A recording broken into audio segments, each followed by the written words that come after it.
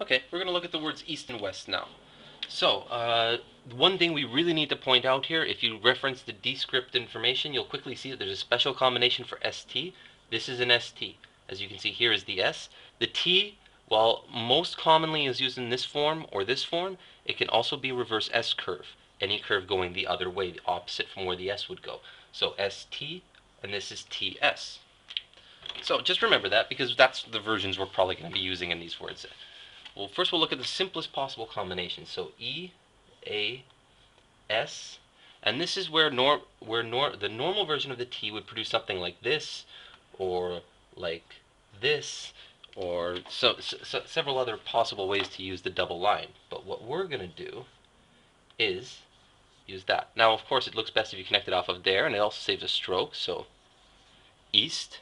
And one more way to save it, this break doesn't have to happen. We can just kind of slant the line down the middle of the E, like so, and east, without raising the pen from the paper a single time. I love this version, and it kind of seems to go left to right. If you want to try to be clear about the fact that the east seems to be on the right side of the mind, well then maybe you'd want to do something like this. Find some way to push it out to the right, or make the motion seem more to the right than the left. Now, west. Okay, the simplest possible combination of west is... Now again, we'll use the ST at the bottom here instead. So, now one thing to remember about the W when it's on top, when it's before a circular word or a U, the three dashes need to be evenly spaced. This is for a particular reason.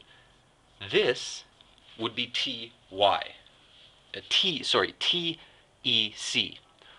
This dash has to be clearly a component of these. So either they have to be all together tightly or very evenly spaced, so the eye can quickly pick up that these are together and not have to run through the combinations. Is that WE or is that TEC? So, and then one other thing we can do with the W is the W also has this form. So we could go WE.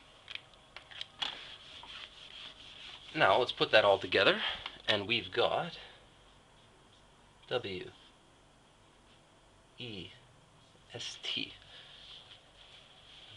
So west is normally kind of thought of as going to the left, so what we can do here is we could try maybe making it go to the left more.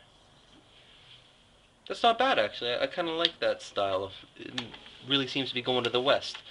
And then one more thing we can do with east that I didn't cover, we can put the A inside of the E.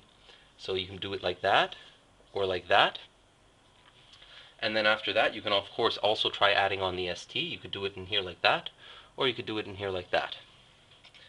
And that this is east, and this is east as well. Both are east.